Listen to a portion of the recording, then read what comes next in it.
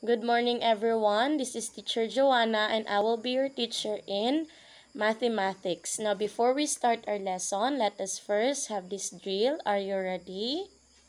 Okay, very good.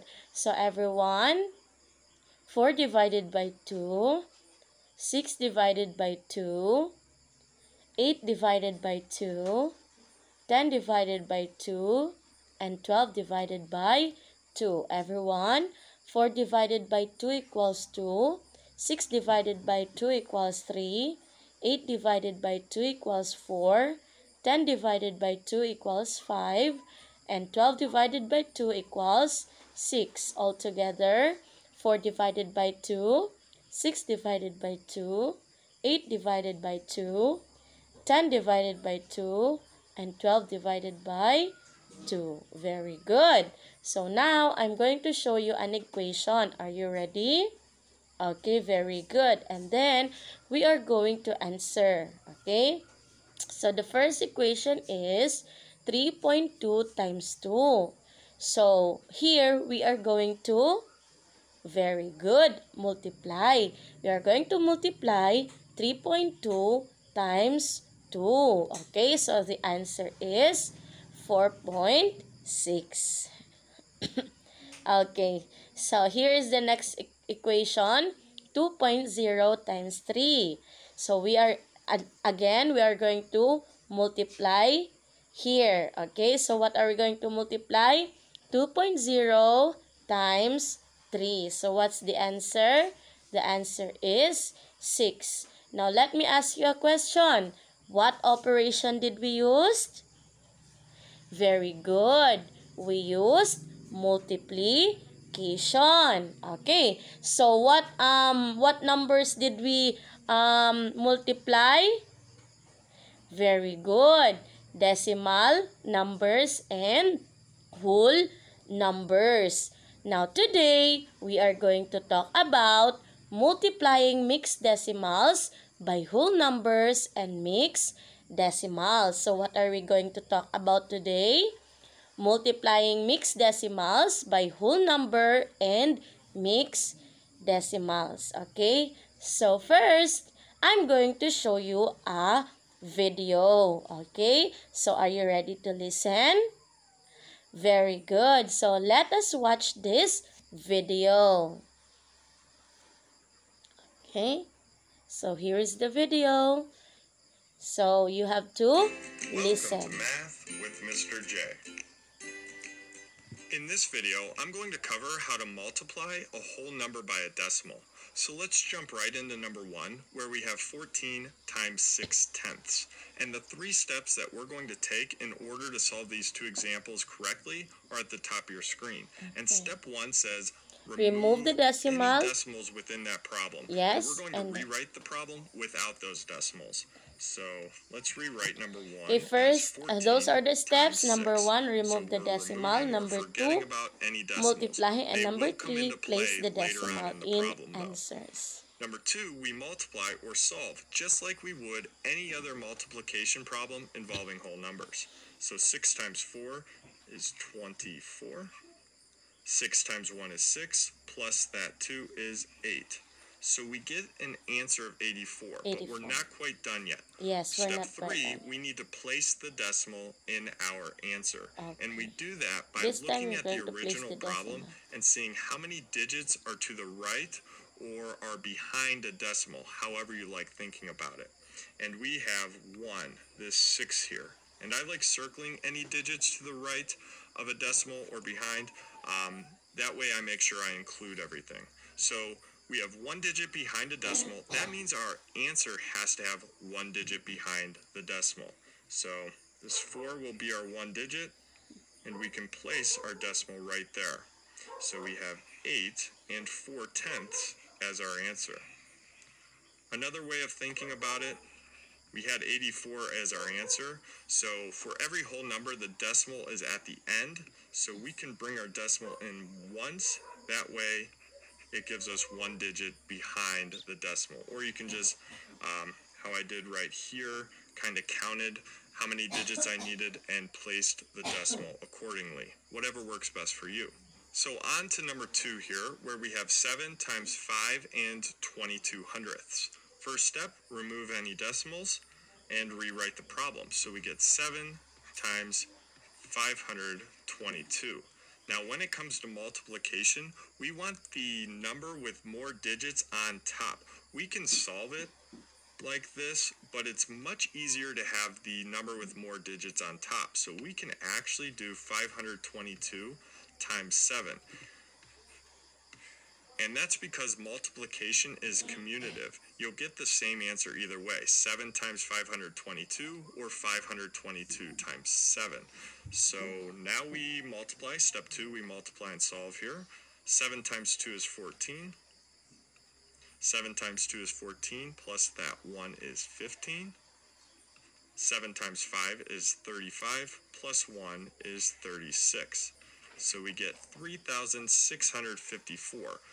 But that's not our final answer. We need to place the decimal. So let's look at our original problem, see how many digits are behind or are to the right of a decimal. And we have 1, 2. So that means our answer needs to have 2. We can think of it like this. Bring it in 1, 2. That will give us 2 digits behind the decimal. Or you can go 1, 2, and place your decimal there. Either way, whatever works best for you. And we will rewrite our final answer without any marks under it. And we get 36 and 54 hundredths. So there you have it. There's how you multiply a whole number by a decimal. I hope that helped. Thanks so much for watching. Until next time, peace.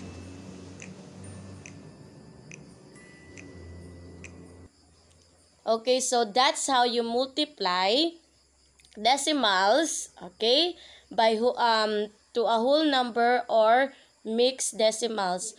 First, you're going to remove the decimal, and then you're going to multiply, and then you are going to place the value in the answer. Okay? Do you understand me? Okay, again, remove the decimal.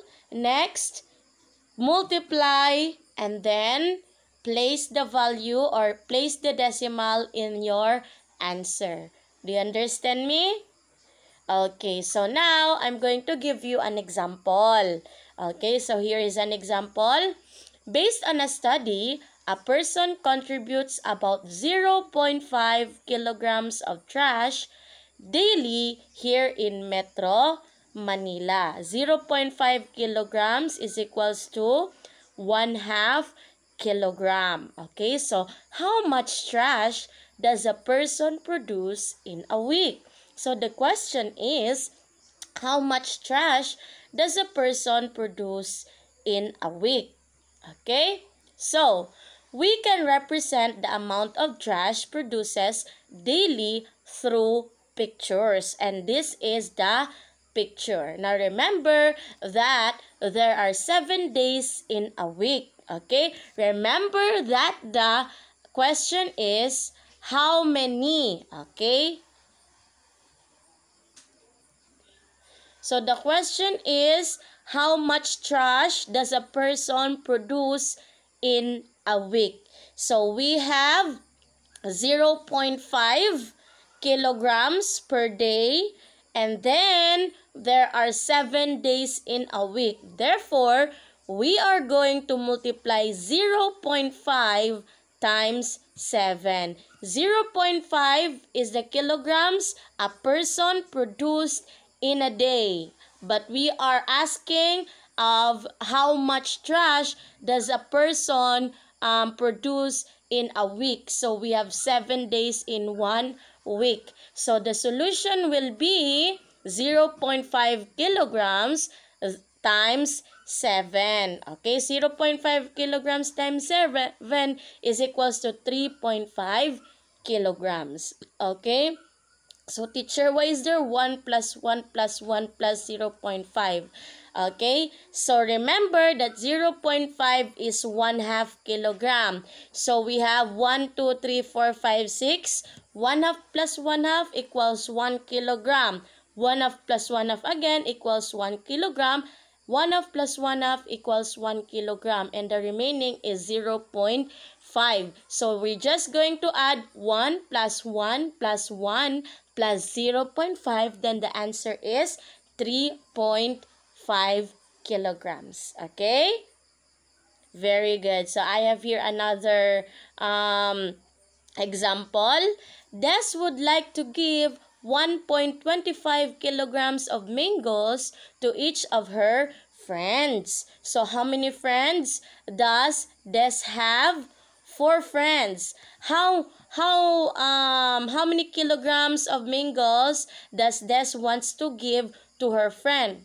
1.25 kilograms each. Okay? Each one of them will get 1.25 kilograms of mangoes from Des, because Des will give 1.25 kilograms of mangoes to each of her friends. Now, the equation is, or the solution will be 1.25 times 4. So, 1.25 times 4 is equals to 5. Do you understand me? Okay, so that is how we multiply decimals to a whole number or mixed decimals. First, we're going to remove the decimal, and then we're going to multiply, and then we're going to place the decimal in the answer. So I have here a question. How can you multiply mixed decimal to whole number or mixed decimal? Okay, the first step is that we're going to remove the decimal, and then we're going to multiply, and then we're going to place the decimal in the number. That's how we multiply mixed decimals to whole number or mixed decimal as well. Okay, so what did you learn today? Today we have learned about how to multiply mixed decimals to whole number or mixed decimal as well. So in multiplying mixed decimals to whole number or mixed decimal, first we remove the decimal, and then we multiply, and then we place the decimal in the answer. Okay, so if you really did understand the lesson, then let us proceed to your practice exercise. Your practice exercise will be answer focus, page 180. And here is your evaluation. Answer take a leap, letter A, page 180. Now, don't forget to do your practice exercise and your evaluation, because I am going to check it. Do you understand me? And here is your assignment. Answer take a leap, letter B, page 181. Okay, so don't forget to do your assignment. So, thank you for listening. See you in the next video. Bye-bye.